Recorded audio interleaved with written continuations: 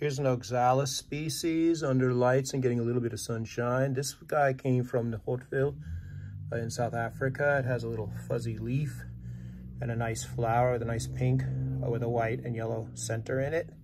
It's a caulescent one, so it crawls around, long stems. There's another clone of it here.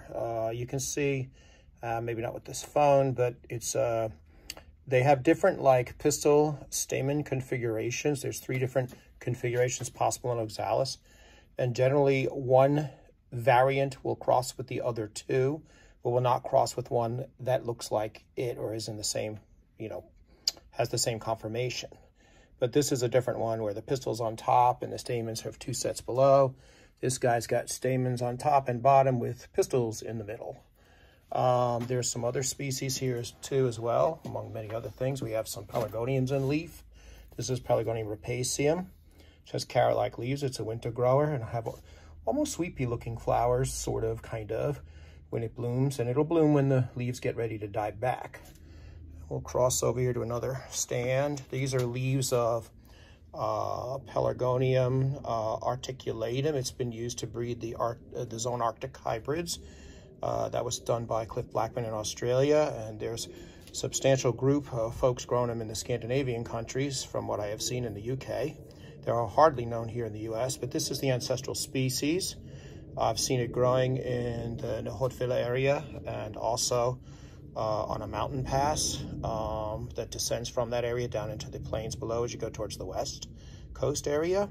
It tends to prefer growing in shade, although here it gets quite a bit of light. Early South African shade. It's on the shady side of the hills where it grows there, among grass and other things, usually with a rock nearby. Probably helps it, protect it from temperature changes and moisture stresses. This guy's producing a lot of new leaves. There's another oxalis over here. This is Oxalis luteola, I believe. This guy, particular one, came from an area near Darling, and it's got the nice little red backing on the petals. This trait does vary in the wild from what I have seen. So this one had the nice little red backing, makes a little like, the buds look cute, like this guy that's closed. You can see it has the little red markings if you look close. And this is a good long blooming plant. There are several clones of it in cultivation, and it's not uncommon in the wild, at least in the areas it grows in, and it's a very pretty plant. Going over here, there's a bulb in bloom here. I don't even have a label on it. It looks to me like this might be Masonia jasminiflora, which is one of the Masonias, these low-growing bulbs with nice flowers that are often fragrant, as in this particular species. Their nomenclature is a bit challenging, but it's not any worse than that of oxalis, at least in South Africa, where there's so many of them. Here's a really pretty oxalis. This one has a beautiful red center, purple, pinkish petals, and a white eye around that. Really pretty guy. I'd have to look at the label. I think he's one that came straight out of South Africa. Yeah, this guy's from the Enjo area, most likely of South Africa, a place called Enjo, a farm in the Western Cape in the Bido Valley. And it's a real charmer of a pretty plant. This is a pot of oxalis dredgii, used to be called simplifolia or something like that, or simplex. It has a single leaflet for a leaf. This guy's unusually small because I didn't get around to repotting these guys, so they're all like choking each other. It reproduces very rapidly by bulbs. It grows in a couple of areas in the Cape. I've seen it growing wild. And where it grows, it always grows in wet areas, like in pretty much like wet road ditches or along rivers and the edge where it's wet. And, it's growing in mud, basically. But like all the winter growing South African oxalis, you can dry it up in summer to a crisp, and it's fine because that's when it's dormant, and then it'll grow again. Behind it, we see some Satyrum orchids. I grew these guys from seed, actually. I think it may have come from Silver Hill. And I scattered the seed around. And it's one of the Cape ones, and they're setting up new leaves this year. Hopefully they'll flower. And sometimes if you take the South African terrestrial orchid seeds and sow them around in the same pot or in a pot of other orchids from a similar area, you sometimes get babies that way. Of course, tissue culture is another way to do it, and I've sort of done that too using an aquarium, although I think a laminate flow hood would be much easier to work with. And then we'll go over here and see what else we can find. This guy over here is Oxalis stenorhyncha. This is a plant I bought back from a collection at the Crew Botanic Garden years ago when I worked at the New York Botanic Garden. It's gotten around in cultivation in the U.S. It's a real doer of a plant. It's vigorous. It will grow. I have it outside against the house too, where it grows up and flowers in spring, dies back in summer, and then it'll come up again in the fall because it comes up early, blooms early, and it'll bloom and carry on until frost gets really severe and knock it back. Like now it's been frozen at this time of year, and it'll just pop up again in that protected location. So it gets 2 cycles of growth, whereas in the pots it gets 1 cycle. It'll come up in fall, grow through the winter and spring, dry up for summer, and then come up again in August or September whenever it gets water. There's other oxalis up here. There's a little sun coming in here. Makes it a little hard, so I'll cast a bit of a shadow. Oh, this leaf is cool. This is an oxalis I got as a form of flava from Bill Baird, who is like Mr. Oxalis here in the U.S. And sent me some nice things. This is it looks like a flava type in a way, but the leaf is so finely threaded. And it has a bright yellow small flower, smaller than most flavas. It's past bloom now, but it did bloom earlier, and it's got these amazing little leaves. I mean, the leaves of these South African oxalis are so variable. They're more variable than the flowers, and they're all relatively small plants that are easy to grow if you've got the right conditions and understand their growing needs. Over here we see more oxalis here. This white guy has a little peppermint-like flower. I think this is one. This particular one I'd have to look up its name. It could be versicolor or something similar. That's probably purpurea here. Yeah, this is one of the forms of purpurea, which is a common and variable oxalis in South Africa. Over here we have another oxalis here. This is cathartica. It also has a similar leaf to the very fine leaf form of flava, but much shorter leaflets. And it's got white flowers. It'll continue for a while. The bulbs in that guy will go deep in the pot. Some oxalis have shallow bulbs, some have very deep bulbs. I've seen them in habitat go deeper than a foot, well deeper than a foot for some species, which presumably protects them from predation and animals. There's another Masonian bloom. Lord knows what it is, and the name may not be accurate on the label. It says it's M18 from Ado, so it probably came from the PBS group. It's got nice little flowers and a little nest there. Let me knock that perlite off. Yeah, really cute little thing. I wish, the spring leaves are cool, but they also make it hard when you're crowded growing things under lights because they take up a lot of room. On one hand, they don't grow up and run into the lights, which is annoying, but they also demand their room because they must spread flat. And there's some other things back here. We have a bunch of Euphemia seedlings growing. This is a particularly nice form with grayish leaves. Some are bigger with greener leaves. We got a lot of seedling pelargonium. What is this guy? He's the small guy. Not that small a guy. He's begins with an A. Appenticulatum, is it? Yeah. And it's actually a fairly limited distribution. I have seen it in the wild. These guys came from Ex-Hort seed, this particular group. It has, it's an easy growing plant. For a plant that's not that common in the wild, it's very easy to grow, if you grow it on a winter growing regime like most of the others. This is an Oxalis masoniana in this pot, or it might have another name by now, but it's got nice salmony orange flowers at yellow centers. This particular plant could have used a repotting, I think. It's a little bit crowded in here with this giant Oxalis obtusa form that got in here from seed and is kind of occupying its space. So I'll separate them out next year. And we have some other pelargoniums here. This is Incrustatum, the Namaqualam beauty. Some nice buds coming up, beautiful silvery foliage, an old plant of Pelargonium cericifolium, some cericifolium hybrids that I've made here. This is one, I'd have to check the label, and it may not have a label, but it looks like me, this is cericifolium probably with, it might be with oblongatum. This is a hybrid that I think was an F2 of some sort with cericifolium in it. It's got beautiful silver leaves. I haven't seen this guy bloom yet. Very tight growth, very silvery leaves. And then there's some of his other oxalis here. This one, something Mike Vassar collected, who I had the pleasure of knowing. He's not with us now. Guy in California really was the first to bring these things into serious cultivation in the U.S. I think he was calling this depressa, and it came from, I think it was like the Grietsmond area. Let me see the label here. I'm not convinced this is depressa, because I know depressa is a summer growing thing. Yeah, he has oxalis, depressa, and there's some PBS number there. It was MV487, I think that's in 1 for his collection number. This is strictly a winter grower. The leaves do resemble depressa as I know it. and the flowers aren't all that different, but the flowers are never all that different on oxalis. And it's a good bloomer and doer, but it dies back completely in summer. Whereas depressa is usually a summer-growing species with pink flowers, though I do have a white form of it from Charles Krebs, who collected it many years ago. So I don't know. I mean, the nomenclature on these things is kind of shaky. And I think there's a group in Stellenbosch University working on them, and Godspeed to them because they've got their hands full because it's a complex genus. This is a cool oxalis I found in South Africa. This guy came from Enjo area. I call it rock oxalis. It has these very large leaves, which in nature are more adpressed to the ground. It resembles a yellow purpurea, but none of my other purpureas do what this thing did. In the wild, the bulbs actually glue themselves to rocks, and they have a lot of glue. Some of the oxalis bulbs do have a kind of a glue that holds them together and sticks them to things. This guy is exceptionally so. And it actually, I had a little piece of rock on it. And it's grown, and I'm curious to see how it behaves in cultivation. I do have another plant much like it, which I think is the same species. It came from Teller's bulbs and was mislabeled as Misnerii, which it is not. This guy over here. Similar leaf, similar back of leaf, similar color. I will compare the bulbs of the two when they go dormant to see if they're in fact the same thing. Looks again to me something like a yellow purpurea, a yellow form of purpurea, but who knows? Can't be sure. Oh, we do have a label on this white oxalis. Oh no, that's not first color. It's oxalis Ataquana. Oh yeah, I should have looked at the leaf and I would have known that.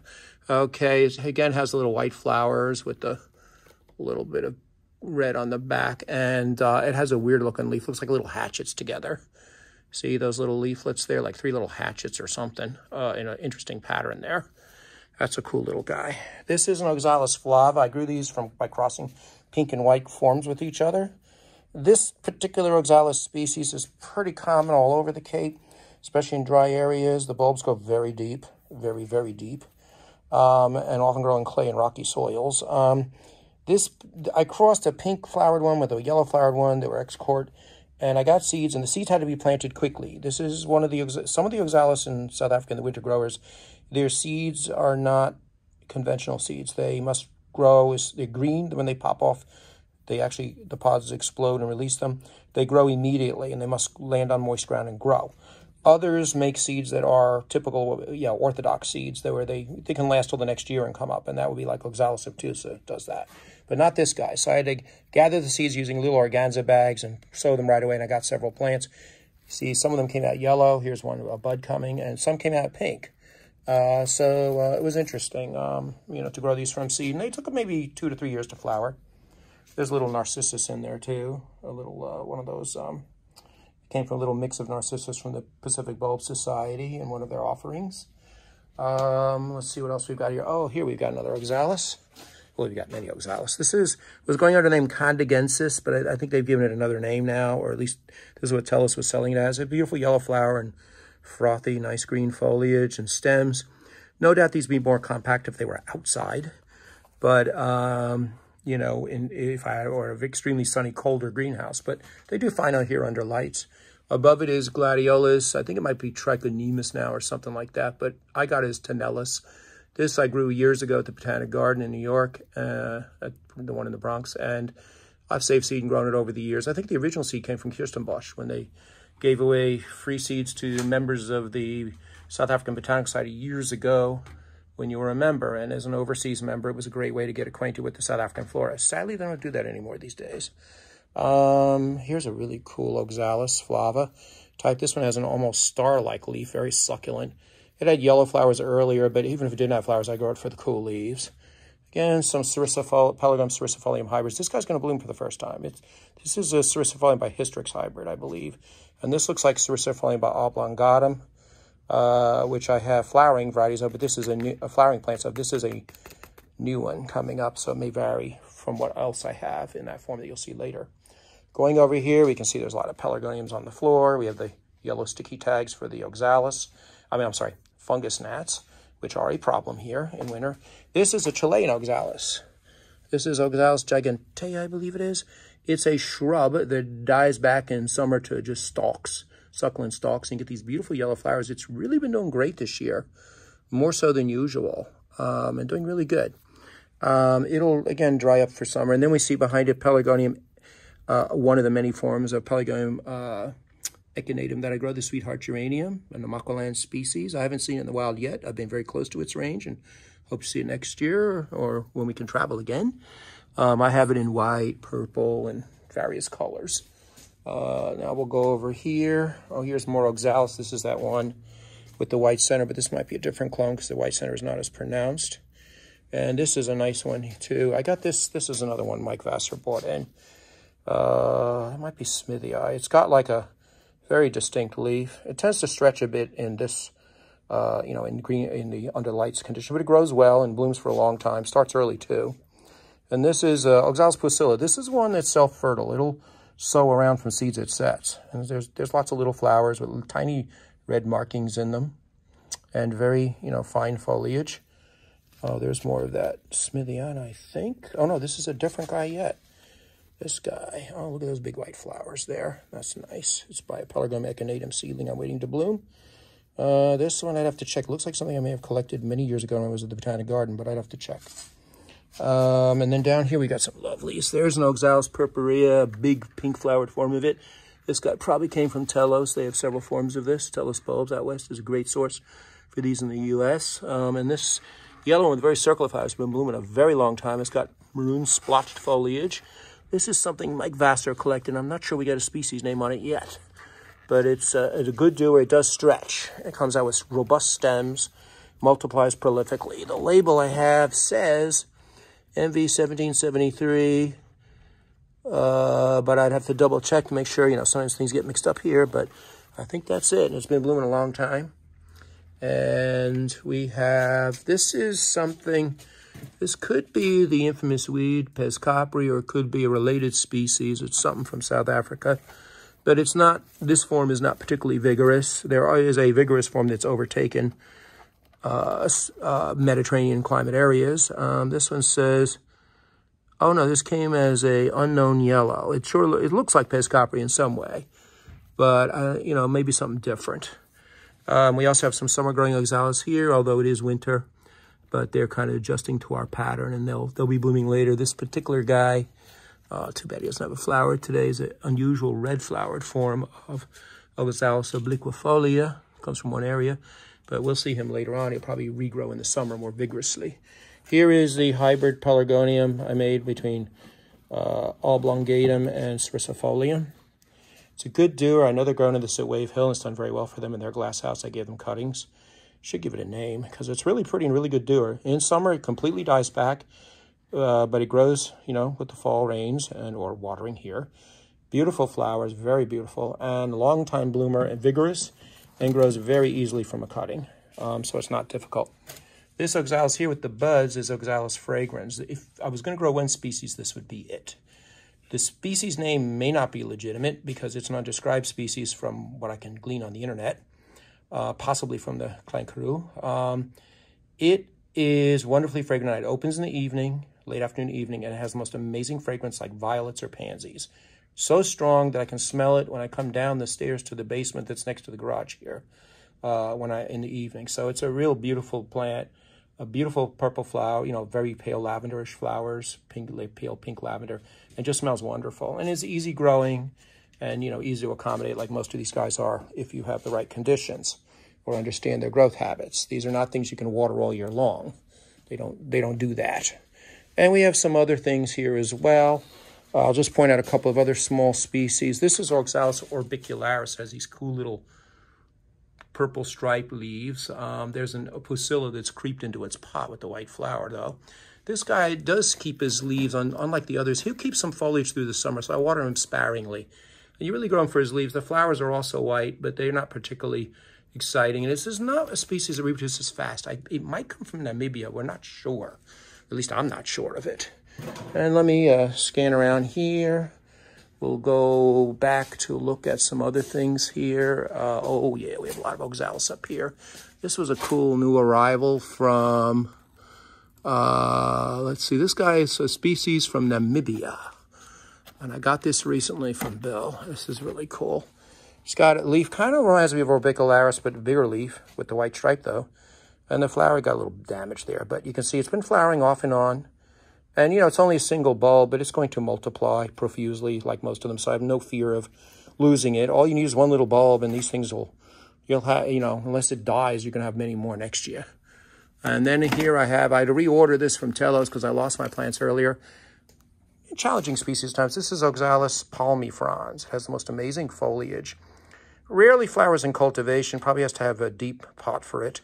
It is fairly frost tolerant compared to some other species. But I have not succeeded with it outside when I did try it, even against the house. But I could try again maybe. But it's got really cool leaves. And this guy's doing pretty well. I'm keeping it in a tall pot so it can go deep and close to the strong T5 light fixture here where it can get the light it needs. Let's go around here. Back, you can see this garage is, you know, it's a two-car garage for two cars, but, you know, priorities, man. So the cars are outside, the plants are inside, as, you know, would have to be the case here. We've got some other guys here. Here's another one with very fine foliage. This might be, oh, is it poly whatever? I'd have to look at it. Polyphylla, possibly. I think it is a polyphylla form. They grow all over the Cape. There's another flava here with a rabbit ear leaf, like 2 of them, leaflets. They're all succulent leaf-looking things. A rather small flower for this particular species. This is a very cool one. Oxalis.